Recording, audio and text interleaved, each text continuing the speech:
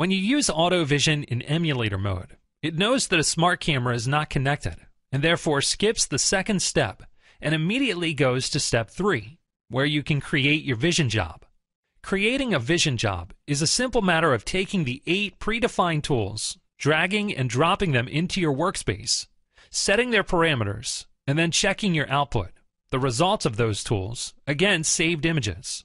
For example, in this case, if we want to validate that we have 8 pills in this blister pack, we can use a count tool and have it look for light parts. Let's change dark parts to light parts in the function setting down here, and say that the minimum and maximum values are 8.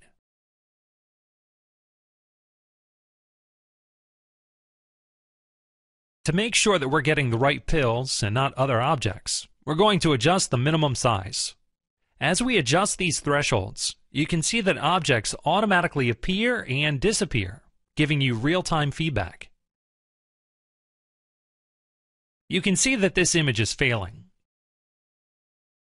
As I step through the images, I'm getting some fails with passing results when the count is actually 8.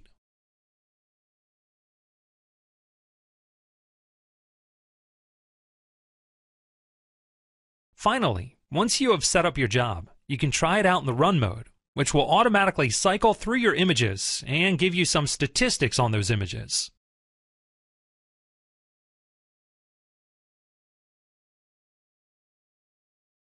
Let's go back to the Create step.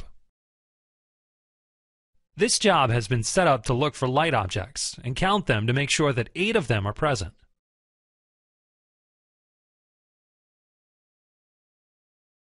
You can see from the saved images that in instances where we have a broken pill, it does not meet the minimum number of pixels.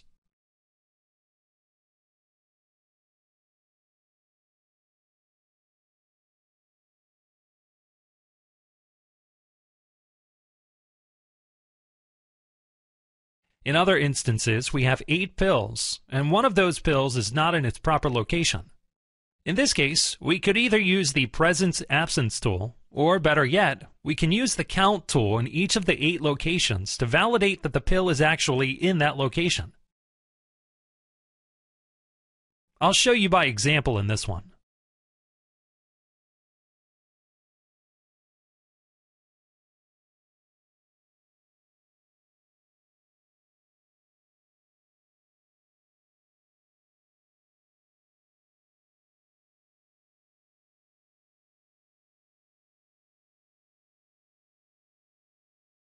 And I would repeat that across these 8 locations.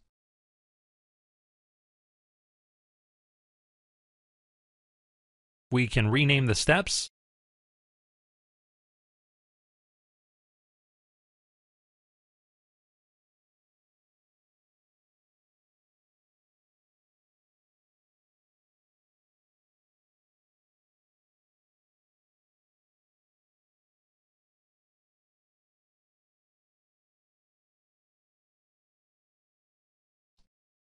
And we can save the job.